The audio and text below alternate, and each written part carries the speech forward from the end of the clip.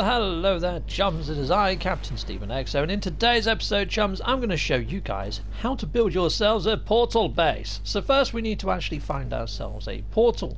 Now, if you come up into the station and you see these sort of like little cuboid things laying about, if you pick them up, sometimes they will give you navigational data. Sometimes even these little flat discs will give you navigational data, but that one wants to give me nothing.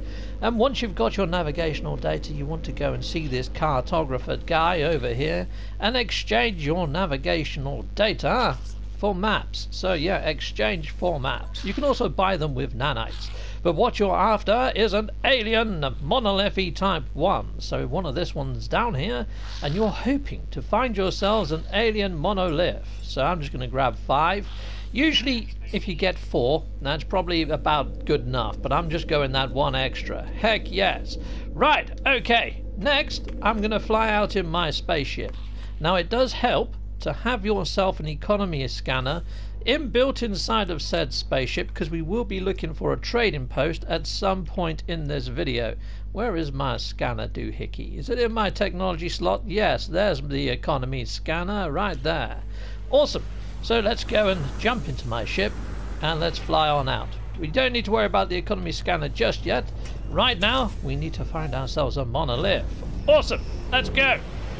Actually, chums, strike that and reverse that a little bit. We could do with finding ourselves the trading post first, because we need to go and get some trinkets to satisfy the monolith once we find the monolith. So I'm heading over to this planet. You see there it says activated idiom. That one's got terrible freaking storms. This planet over here, I don't think it's going to have inhabitants because it's freaking hexagonage. And yeah, there is one other planet in this system. So pick your planet well, chums. Pick your planet well. I'm heading to Dyson X. Excellent naming of a planet. I didn't name this. This is completely unmapped. Yeah, that's its default name. Awesome. So we're heading there, and it is a scorched planeto. Heck yes. And yeah, once I get inside of the atmosphere, that's when I'm going to use my economy scanner, because sometimes if you search outside of the actual confines of the planet's atmosphere, it finds you one on a completely different planet, and you don't want that. Heck no. Now the reason I said choose your planet well is because if you are setting up a portal base here, it's nice for people to emerge on the other side and not get their skin roasted off. You know what I mean? So let's just head on down here and let's find ourselves firstly a trading post. So here we go. Oh, pull up, Captain Steve. There we are. Sweet. Right, now we can use the economy scanner. Oh my days, look at the sky on this planet. This looks like the cover of a freaking sci-fi magazine. Right, so there we go. We have done our scan. Now we're just going to take a look. Oh, it's over this way. Sweet. Sweet, sweet. Sweet, sweet. Oh, 36 minutes, you say. I'm going to be there for free. I'll see you at the trading post, chums, and we're going to get some trinkets. Heck yes, trinkets. At the trading post, you will get visitors flying in some pretty odd-looking... Oh, that's a very odd-looking ship. Look what I managed to park, though. That's just mental. Right, okay, so if you go over and you talk to one of these little chappies... Hello there, little chappie. Oh, look at his... sweet dead eyes. No, they're not really sweet. That's freaking terrifying. Can you put them away or just look a different direction or something? Oh my days, freaking heck. Okay, right, well, we're going to buy stuff from this life form. Yeah, I don't know whether I trust him. You heard of that urban legend of the black-eyed kids? Well, if you haven't, don't Google it. You won't be able to sleep. Right, so I want to buy one of these. Thank you. I'll have one of those. Thank you, my friend. And I'd also have one of those. These are the trinkets that you need to give to the monolith, so that it will ask for Gek relics or Gek nib if you're in a Gek system. So there we are. Brilliant. Thank you. Well, you've served your purpose. Lovely jubbly. You can take those dead black eyes of yours and go somewhere where I'm not. Right, okay, so now I can use those maps that I bought, and we're hoping to find an alien monolith. So here we are. Where is my map? There we go. So plot a route is just a hold down square. There we go. And kaboom. Go on, be an alien monolith. Be correct first time. You know you want to be. Alien monolith detected. Heck yes, the luck of Captain Steve is on an upturn. Heck yes, about frickin' time. Yeah, you know, sometimes it can take 3 or 4 turns with that, chum, so that's why I say get 4. And normally after a 4th, when you try to do a 5th, it would say nothing found. So if you're not lucky to find a monolith, you may have to go to some of the sites that it has pinpointed out, find some more navigational data and start all over again. Right pain in the neck. What I would say though, once you've landed at the trading post, you've got out of your ship and into your ship. Maybe do another save just to make sure you've definitely got a save, but then just reload and try again with your cartography maps until you do find a monolith. And hopefully you'll be lucky. Sometimes flying around to another point on a planet or to a completely different planet and then searching again with your 4 maps might work out better for you. So just have a play with that sort of shenanigans. But once you've located a monolith, here we go. We can set down here. Lovely jubbly. Sweet. I have landed. And then, yeah, we've got a where the fudge is the monolith gone? There it is. Yeah. Now you can touch all these stones and learn frickin' words, which I have learnt all the words to be frickin' learned. So there we go, nothing new. Yeah, that's the story of my life. Okay, so here we go. Let's go over here.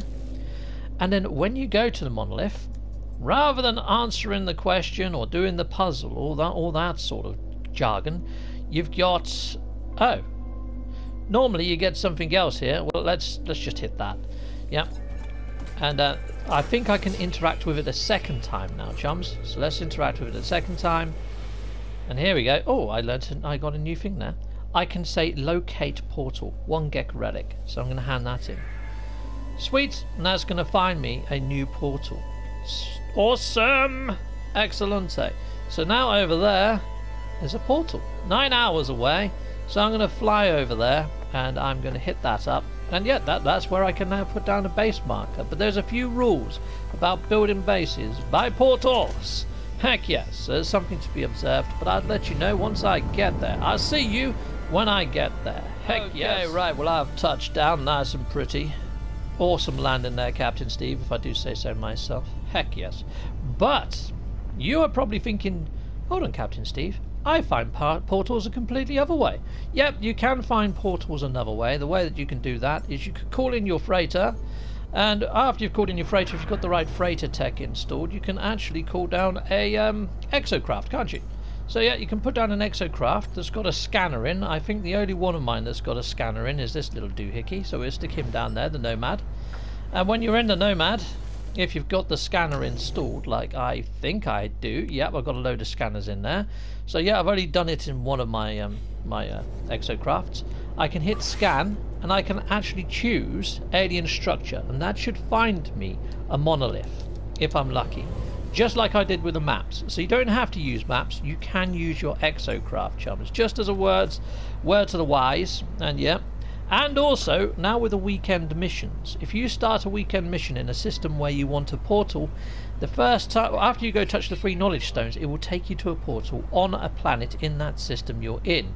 So that's a way to get a portal for frickin' free, but you need to put a base computer near to it before you actually activate and go through the portal, because once you're through the portal you get portal interference and you can't put a base that side of the portal. But when you come back through after doing the mission, then you can put down a base. I hope that makes sense. Anyway, right, so now we've got our portal. What I would say is don't build directly on top of the portal, because sometimes when people try to use your portal address to come to your planet, if it recognizes that there is a base there, sometimes it will say that that portal code is corrupted and it won't let you actually teleport there. Or they will teleport there and they just won't see your portal, I mean your base. And sometimes your portal may sink underneath the ground as well. There's all sorts of weird stuff that happens if you build too close to a portal. You've been frickin' warned. Heck yes.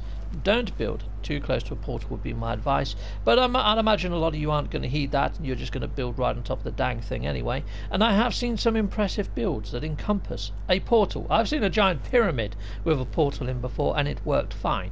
So sometimes there isn't an exact rule, but just a word to the wise, I have seen them go horribly wrong in my time as well. I've seen them go amazingly right and I've seen them go amazingly wrong. So yeah. That's pretty much that. So what I would suggest at this stage is to use your oh fudge, I've got the wrong freaking multi-tool. Okay, so yep, I need to get my multi-tool that has got my scanner in, Gift of the Ancients. Here we go. And what I'm going to do is I want to search to see if there's oh, there is an electric hotspot right by this. Oh, the freaking joys. Yep, and yeah, so I would find myself an electric hotspot quite close to this portal and I build there. And then basically I have discovered my electromagnetic hotspot. It's not the best hotspot in the world, but it's not too far from where I want to be. So now I'm just going to put down a base computer. So base computer is going to cost me, what is 50 chromatic metal or something? 30 chromatic metal, frickin' bonus. Right, so here we go. Let's claim this base. Lovely jubbly. And I didn't put it exactly where the hotspot was, mainly because that's where I want to put my power sources. So here we go. And yep, basement claimed, and you can see that it's only a stone's throw away from the actual portal. And when it zooms up like this, sometimes you can see other points of interest, but there's not much around, to be honest. It's fairly desolate. Right, okay, so next I just need to put down a structure or something. I like to put my electromagnetic power points on one of these. I like to put that in and then situate them on top so it looks like it's purpose built. So that's going to be where I'm going to be putting my electromagnetic hotspots. So yeah, back into the old build menu, and hopefully I can put down a battery. Hopefully I've got enough resources for a battery, because I like to have a battery in the middle and maybe 3 electric points going off of it. So here we go, let's go up into here. Where's the power? Power, where are they? There's power. I'm still not very good in these freaking menus, chums. Here we go, battery, yeah, I can do that. And what I've done is I pressed in my left stick, and that helped me go into this build mode, which is a lot easier for me. So I'm going to use that there, and I need a couple of these, but I need some metal plating, which shouldn't be a problem. I should be able to craft some metal plating. But yeah, metal plating, where are they? There you are. So I need 2, 4, 5, I need 6 if I want to build 3 of them, if my maths is correct. Awesome. Right, I'm back up, and I'm just going to place one at sort of like the 3 o'clock position. 3 o'clock, there you go. And I'm going to put one at the 9 o'clock, and I'm going to put one at the 12 o'clock. There we go. And that's going to be my power sources. And then all I want to do is hook up a wire going from there to there, and from there to there, and there to there. And now I can build whatever base I want and hook up the power to it, and everything is awesome. So I'm going to reconvene with you once I've built my little base here. But that's pretty much it. That's pretty much the premise. And after you've actually built your base, you upload the dang thing. Give it a name, give it a photo so people can see what it is. I like to try and build a base that's going to be fairly useful for visitors if I'm hoping visitors come here. Now this system, chums, is a freaking awesome system for multi-tool bits and bobs like modules. Hence why, if I go into my discoveries page, there we are, I have called this system NMSA PvP modules. So yeah, I need to name these 2 planets something, and this one. But yeah, it's an awesome system. I put up a screenshot. Actually, let's execute a Mondo, Mr. Hold on, let's press the old button. Here we go. Execute a Mondo, Exo. Execute. Yeah, so this is in the Euclid system, and I'm in normal mode, and these modules are available up in the station, and there's the portal coordinates for the actual station. Heck yes! So there we go, that's how to build a portal base, and also how to get yourself some decent multi-tool modules in this system. But yeah, I will now cut to the after of me building. So yeah, through the power of editing, you will see my new base. So I'll see you guys later, and it's going to play out some music while it does like an aerial tour of my base. That's the idea anyway. So you guys, thank you very much for watching, and I'll see you next time. Goodbye all, goodbye.